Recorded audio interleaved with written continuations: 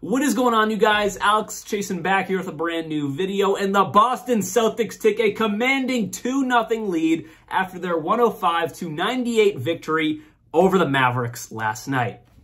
Is it over for Dallas? Yes, it's over for Dallas. No, I'm kidding. It's obviously not over for the Mavericks, but it's definitely nearing life support because the way the Boston Celtics won this game, it should put incite fear into the Mavericks.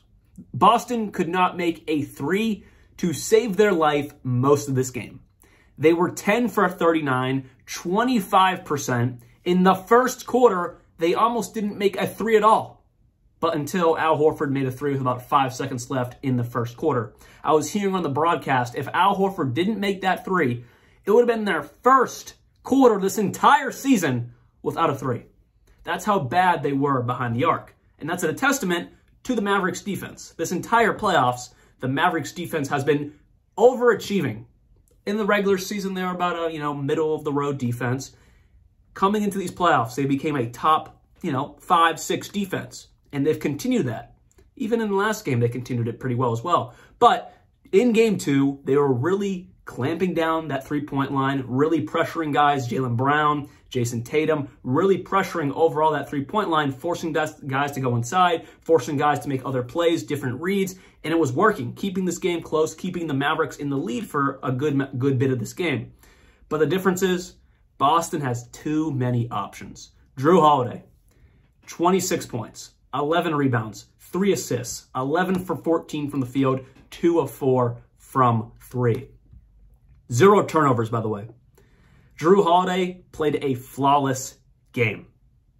It was an amazing game. And I love Marcus Smart, but this just shows the difference in levels here between Marcus Smart and Jrue Holiday. Of course, they weren't traded for each other. It was Smart for Kristaps, but positionally, it shows the levels of difference here. Jrue Holiday and Marcus Smart, they're comparable on defense. Of course, Smart has that deep boy, Jrue doesn't.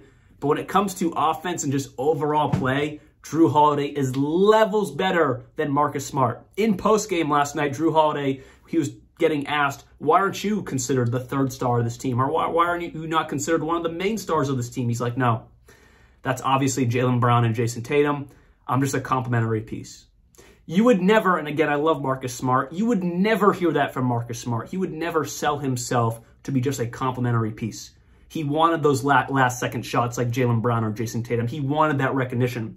And that's part of the reason, not nearly the full reason, but that's part of the reason why Boston has never gotten over the hump. He's gone. You fill that void in with Jrue Holiday, and this team is completely different. Last night, Jrue Holiday showed he is that true complimentary piece that will do whatever it is that needs to be done to win. Last night, he needed to be that star. Jason Tatum couldn't find the three. He was getting doubled. He was getting tripled at times. And when he was driving to the rack, he was highly contested, couldn't really find his way there as well. Jrue Holiday continued doing what needed to be done in his role. Last night, it was to be one of the bigger stars on the team. He did that, and they won this game because of him. Obviously, not just because of him, but he was one of the leading factors here. And it goes to what I said a couple seconds ago.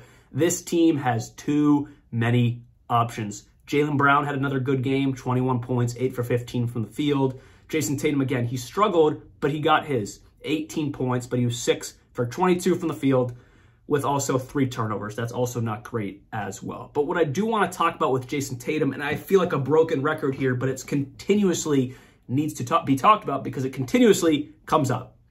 Teams are doubling Jason Tatum. Last night, I saw the Mavericks triple Jason Tatum at times. He also was driving to the rack, getting smothered by the Maverick defenders down low in the paint. Gafford, Lively, PJ, Derrick Jones Jr., whatever it was, he was getting smothered. They're playing really good overall defense on Jason Tatum. I think we've learned Jason Tatum is a fantastic one-on-one player, but as soon as you apply other pressure to him, he hasn't quite unlocked that level in his game yet. But what he has unlocked is his ability to impact the game everywhere else. 12 assists and 9 rebounds. And that's what separates the superstars from the stars and then just the other guys in this league. Jason Tatum is a superstar. He may not be the superstar the media wants him to be, dropping 35 points, 8 rebounds, 6 assists, but he is a superstar in this league for that very thing right there. He got his points, struggled to shoot, but he impacted the game everywhere. I think that's more of a superstar than anything else. Just continually to impact the game when you need him to. And he did that. So I'm going to fight for Jason Tatum. I get on him a lot in his shooting struggles, and because I want him to be that 35-point-per-game guy. I want him to be that in the biggest moments. That's just not his game, at least right now while he's struggling to shoot. He's had those moments, but it's not right now. In this version of Jason Tatum, I think this is the version of Jason Tatum that will ultimately get him a championship. So I know I rambled on, but I had to get it out. But we'll continue. Just the overall play from this starting five for the Boston Celtics. They got a little bit of help off the bench. Obviously, Porzingis with his 12 points, but they don't go too deep onto the bench like the Mavericks do. They dig a little bit deeper. They really stick to their starting five. Then KP, Hauser, and Pritchard for Boston. And Porzingis seemed to get a little hurt at the end of the game. He said it was nothing. He said he's fine. We'll see what happens in Game 3.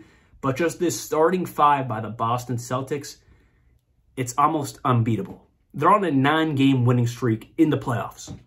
That very rarely happens. So we talked about the winner. Let's cross over to the loser here in the Dallas Mavericks. And what is going wrong for them? Well, in short, this team is only going to go as far as Luka and Kyrie can take them. Luka had a flawless game last night. He had 32 points, a triple-double, 32, 11, and 11. That's a flawless game. He figured out how to get assists because in Game 1, he had 1 assist. That is almost unheard of for someone like Luka Doncic. Last night, he found the passing lanes. He found more opportunities to get assists. He had a very, very good game. But Kyrie, his shooting struggles continue. 16 points, 7 for 18 from the field, 0 of 3 from 3. If I'm not mistaken, he was 0 for 5 in Game 1, so he's 0 for 8 in this finals. Kyrie Irving, that's atrocious. He's saying the Boston crowd's not getting in his head. I don't know if I believe that. I think he'll be better in Game 3. But I also said that in my last video that I think he'll be better in Game 2, and he wasn't. If Kyrie Irving performed last night, they might have won this ball game. They lost by 7. Imagine if Kyrie got 23, 25 points. I know it doesn't exactly equal out to a win, obviously, because a lot of different factors can go on in a game, but it would have helped. So imagine if Kyrie Irving has been playing like Kyrie Irving. These games would be maybe a little bit different. Maybe they'd be the same outcome, I don't know. But Kyrie Irving and Luka both need to be playing fantastic to beat the Boston Celtics. I think we all knew that. The media was really harping on how the Dallas Mavericks are not the underdogs in this series and how Boston was the underdogs. I saw so many bettors picking Dallas because of Luka and Kyrie. But I think they forgot of how dominant that whole starting five plus their 6th and 7th men on Boston are. Because they're only going to go as far as Luka and Kai can take them.